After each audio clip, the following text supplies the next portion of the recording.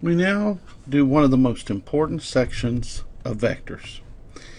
We are often going to have data coming to us in polar form, and all our equations for solving physics needs to generally be converted in some sort of coordinate system like Cartesian form.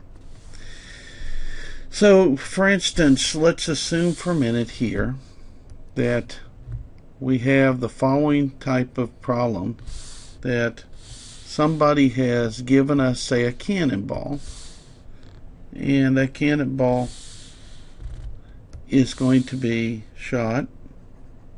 Well, see if I can get my thing here. Going to be shot right here at some sort of speed, v naught, say 30 meters per second, and at some angle. Maybe it's 20 degrees. It turns out that we don't have equations or things in our arsenal to handle this vector in polar form. We're going to need to find its x components and y components in order to be able to work problems. This is often called at West Point what's known as BVIC, which stands for break vectors into components.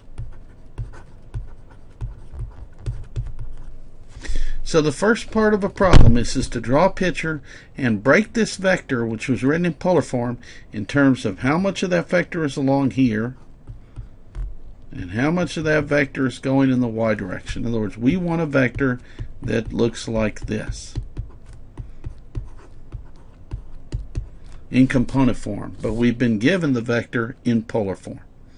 So we've got to break the vector into components. Now the way to do that, as I've written down in your notes, is the following method of attack. Draw a vector sketch. Whether you're a professional physicist and you're doing this in your head because you've done tens or hundreds of thousands of these, or you're a student who needs to practice it, everybody visualizes the vector sketch. Some just don't write it down on paper. Until you get your graduate degree, you need to practice by writing it down. For one thing, your teacher can't grade what they can't see on your paper. So that's a way of losing points. Second of all, you'll make more mistakes until you learn to be able to visualize really well.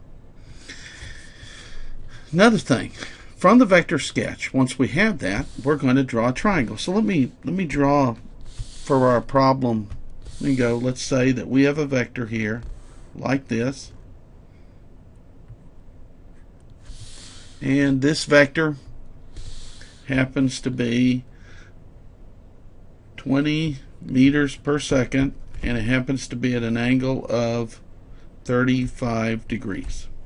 This is x, this is y. This is the vector I've been given. Now what I need to do is I need to find in the sketch a triangle that I can work. Now there's a couple of different triangles I could try. I could try this triangle. Come over here, come down like this, and come down like this, and that would give me a triangle. But although I would have the hypotenuse, I wouldn't have one of the angles.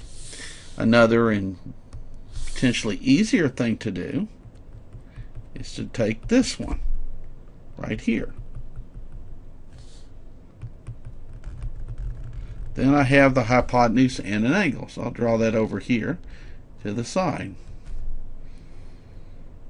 I have 35 degrees, and I have 20 meters per second. And that's C. Let's say that I'll call that A, I call that B, and there's a right triangle. So from this vector, I have found an associated triangle. And my first step in breaking the vector components now is to find the links A and B using trigonometry. So let's go ahead and do that.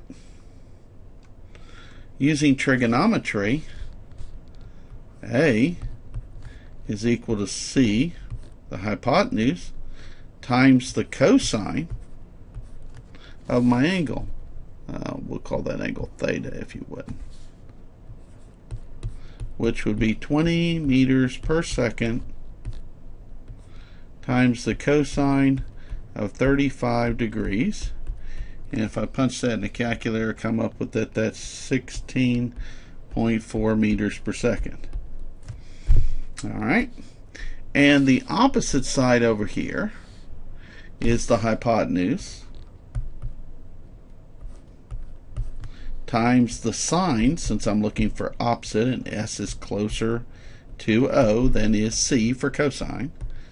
So I have 20 meters per second times the cosine of 35 degrees. And I know the cosine of 30 would be a half, and that'd be 10, so it's going to be more than a half. But it's going to be less than this because it's not at 45 yet.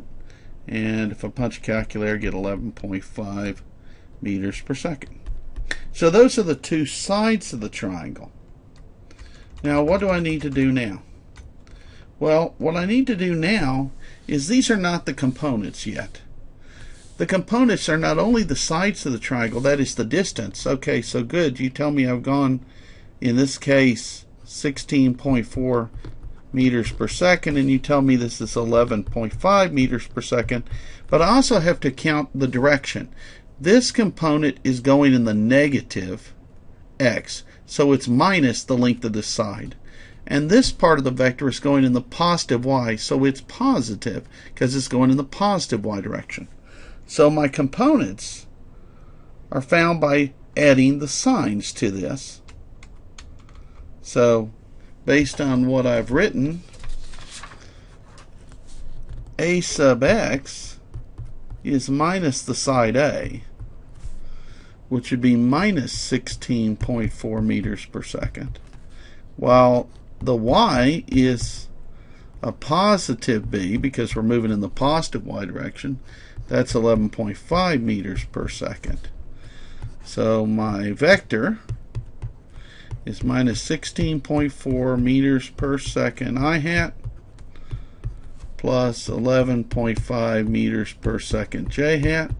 I would make a rough sketch of that. I want to go about 16.4 over, about 11.5, so I'm looking at a vector that goes kind of like that. Had you lost this sign, you would have tried to draw it over here, and you would see that's not the correct vector. It doesn't match your original drawing. So you'll find your mistakes, and then the teacher won't have to take off points if you actually check your work. Let's try another one. This one says convert the following: 5 meters at 13.69 degrees. Alright. So I have something that's about 5 meters, 36.9 degrees. So we're looking at a triangle like this.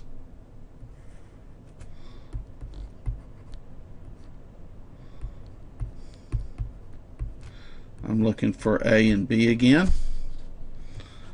A is 5 meters at the cosine of 36.9 degrees. And if I plug all that in, I get 4.00 meters. I wouldn't need to plug this in. I happen to know that this is a very famous triangle. 5 meters.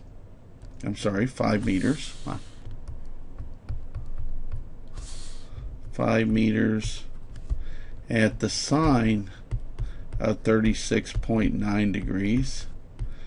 And you may realize that that's 3 meters.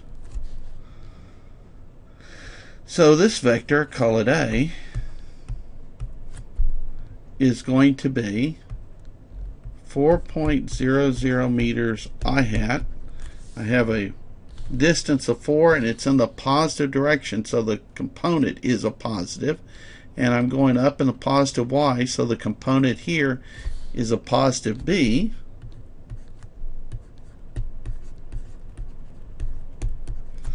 And we see, of course, the reason I knew the answer, that's a 3, 4, 5 triangle that's very famous in trigonometry and such. But again, draw the vector, draw a picture, draw an associated triangle.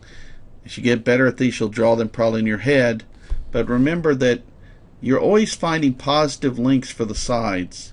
And then you're adding the signs here, the plus and minus, based on the quadrant that the vector arrow lies in. Let's try one more. This one's got 8 meters at 60 degrees.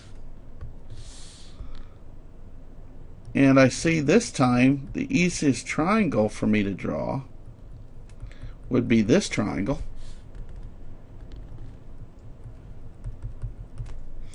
And I would have 8 meters here, and there would be A, and there might be my B if you would.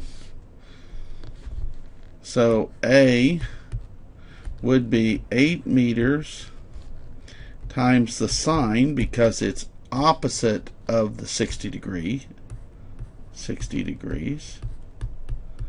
And if I put that in, I find that to be 6.93 meters. And B is the adjacent side to this angle, so I use the cosine.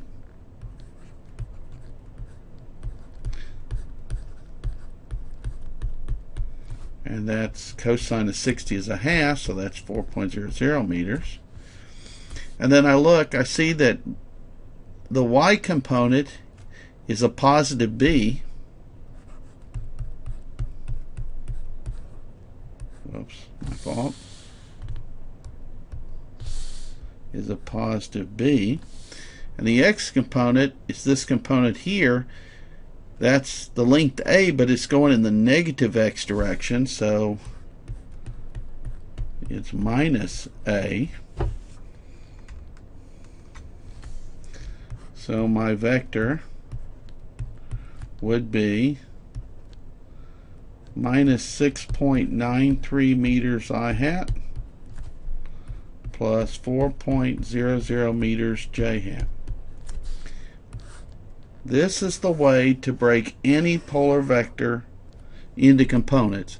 I don't care if it's the angular momentum in quantum mechanics. I don't care if it's the electric field in an advanced E&M class. Any vector can be broken up with this method, and you need to be good at doing it because we do it a lot. Now, if you're having trouble with the sines and cosines of finding the adjacent opposite side, go back and review the trigonometry. You must be able to do trig because we have to deal with vectors in 70% of our problems or more. Alright, so it's essential that you master trig. This should become so second nature. You do this at the beginning of a physics problem, you don't even think about it. Then you concentrate and start doing physics. When you're done at the end, you're going to have a problem with these two components. Somebody's going to want to know that hypotenuse and the angle. So we're going to have to convert back. That's the topic of our next video.